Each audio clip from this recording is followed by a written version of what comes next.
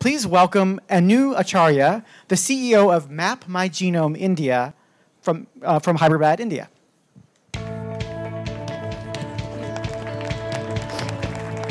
Good evening. The most fundamental question that we all ask is, who am I? And that has intrigued everybody from philosophers to scientists. While genetics has helped to understand a lot of who we are, I think there is still a lot of questions that we need to answer. And there is one question that bothers me a lot, and that is the question of genomic inequality in this world. So when we look at the problem in India today, India spends about 4% on healthcare compared to an average of 9.9%. Out of that, 62.4% is an out-of-pocket expenditure, which implies there's a lot of burden on a common person as the cost of diseases increases when you catch it in the late stages. So if you think about it, if you keep looking at it from keeping on increasing spend, it doesn't make any sense. It is not sustainable. So we can help bridge the gap with genomics. And if you look at it, 20% of the world's population is Indian, but the amount of data that's available for Indians is only a paltry 0.2%. This has grave consequences because it implies that more than 20% of the world's population will not benefit from the benefits of personalized medicine. I find that very disturbing. So we decided to address this problem by creating a simple swab-based genetic test. This is a predictive and preventive test, and it correlates genomic data with family history and lifestyle. And it gives actionable recommendations that consumers can take back to their physicians for medical advice. As a result, we find that consumers make better choices about their health, and physicians have better access to the medical history of their patients.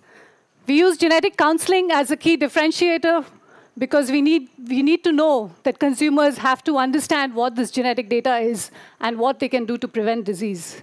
We use an AI-based algorithm called Snappy to help create the risk scores for these diseases.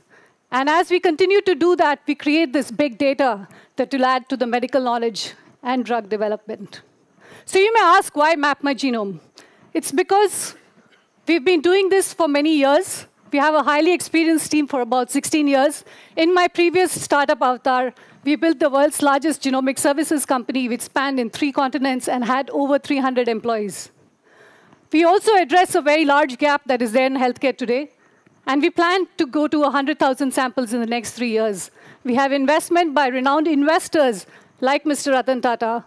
And we hope to start first with the Indian population and then expand globally.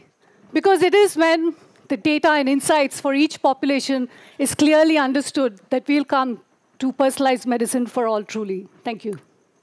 Thank you very much. Let's come on down here and hear what the judges have to think. Personalized medicine seems like this is going to be a pretty big leap. I'm going to start this time with Teresa. Hi, thank you very much. Very impressive background in a very related area. Question for you is, what is the cost, both your cost and then the cost to the end user, since in India you said most of the costs are borne by the consumer for this test? So we started about $199. We do have smaller tests that we do specifically for diabetes and others, which are $30, $40. So we're trying to get the cost down. We also have an $1,800 test, so we have multiple tests. But this one, the one I'm talking about, is at $199 is the starting price, and $400. That includes genetic counseling. It also includes the recommendations and the risk that what you can do included in that. So it includes all of these above. And so how does it compare in terms of, because I think the cost is actually more, but also in terms of the specificity or the recommendations compared to, say, in the United States, 23andMe, I think, is down to $99. Well, I think there is a difference. I think we are offering genetic counseling, and we're putting a lot of this data together, right? So it's looking at about 100 different diseases. Our focus is primarily on health. And we are giving them recommendations that they can actually tear back and give back to their physicians. I have a copy of reports for all of you if you would like to see that. You came prepared. Teresa, do you have a score for us? And so just, is this the same thing? It's a spit test and then it gets sent off? It is a spit Can test. we see it? Absolutely. So Here, it's a swab-based test. So it's a little swab that you can do. We're trying to get the cost down so that at the end, I think one of the things we want to do is to bring down the cost for the consumer. We've also made sure that a lot of employers and others have access to this. And we've created a lot of schemes for them to be able to access this from a finance point of view. So that is not a big problem for consumers. Teresa, what do you think? So I think she has a terrific background. It's an important problem in an area that seems to be underserved and obviously fast growing. I am worried about the cost, though, given the current capability of the middle class. So I would give it an 8. Thank you. And Kate. A 10. Actually, no. I think Teresa and I are going to, feel very similar about this. I actually just did my 23andMe, and I even inside of genetic testing and doing that, there's more that I'd like to see happen with it.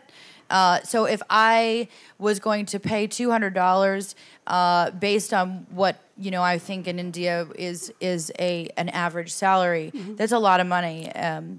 No, I think the costs are coming down, and we are trying to raise a round of funding for that. So at this point, it is $199, but we do plan to bring it down. So $5,000 is what we think would be the actual price eventually, but I'm just telling you what it is currently. Your score? I'll say 8.5. 8.5. Okay, Nick? So I know very little about this area of medicine and business and investment, but at a high level, is this a 23andMe-esque service that is marketed to Indians specifically, and so your opportunity is to have a first mover advantage there? So it's Alibaba in China versus Amazon coming into China later and failing. So is that is that a competitive advantage? No, I think there's a big difference. And I think the difference is that while we are trying to also build India-specific markers and information, we also have a clinical part to our side, right? So we do offer diagnostic tests as well. So we have WholeGenomesequencing and WholeExomeSequencing. There's differentiation, but at a high level. At a high level, your opportunity, because I don't know how global 23andMe and others are. I don't know how much competition there is. Do you have much competition in the Indian marketplace right now? There are a few companies that are come out now, but we were the first. We've been doing this for 16 years. Are you the earliest in the? Yes, absolutely. You have the most scale? Yes. Afraid we're out of time. Last question. Nick? By what factor do you have the most scale? I think we are at least 5 times better than what the others are. So. Okay. And so your score is? I think because there's a lot of competition, and I don't understand that much about the space, I think it's exciting, but I'm going to give it a 7 because of the competitive factors. All right. Thank you very much. Thank you. Gonna give you But this that's not back. very informed. Thank you very much. Thank you. All right.